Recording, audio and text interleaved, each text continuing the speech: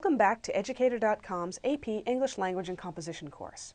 This lesson is an introduction to the argumentative essay. Let's get started. We begin, as always, with a brief lesson overview. We're going to ask, what is an argumentative essay? What are you actually being asked to do? And then we've got some good news about this essay that we're going to share.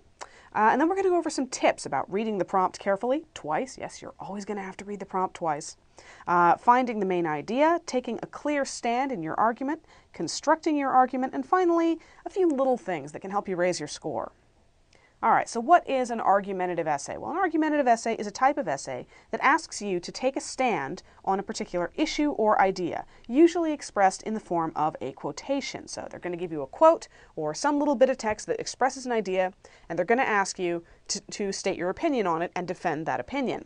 An argumentative essay prompt always includes the phrase refute, support, or qualify. You find that phrase, you found the prompt.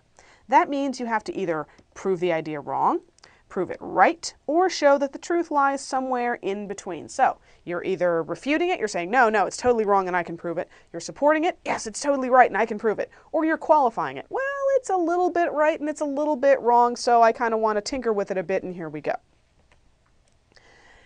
Good news! You're being asked to take a stand and present your point of view on a topic. This is your chance to show off and express yourself. Okay, this is your moment in the spotlight. This is your chance to show how smart you are. And chances are, if you've survived this class so far, you are pretty smart.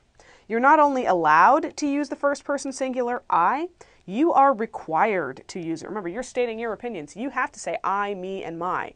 I know a bunch of your English teachers have told you never use I in an essay. That's just because they're tired of you running off at the mouth with your opinions all the time. This time you're being asked for your opinions, so you have to use I. Enjoy the privilege. Next bit of good news, there is no correct answer.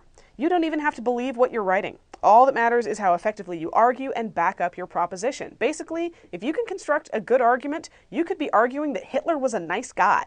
And if you've got support for it, they'll give you a good score for it. This essay is also easily identified because its prompt contains the phrase refute, support, or qualify. So you find that phrase, you found the prompt for the argumentative essay, and you know exactly what you're doing, and you're set.